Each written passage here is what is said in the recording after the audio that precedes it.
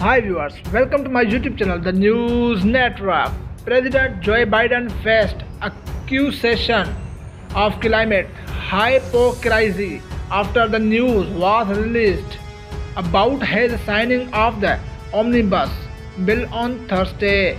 White House official told Fox Business reporters Edward Lawrence that the massive $1.7 trillion government spending bill is currently at the White House in need of a presidential signature by Friday. Lawrence was also told that the bill will be flown from the White House to Biden's current vacation spot in St. Croix in the Caribbean for him to sign.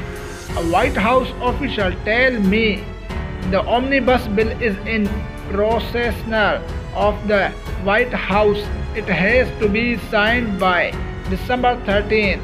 The official says at some point it will be transported to St. Croix for POTUS to sign to make the December 13th deadline.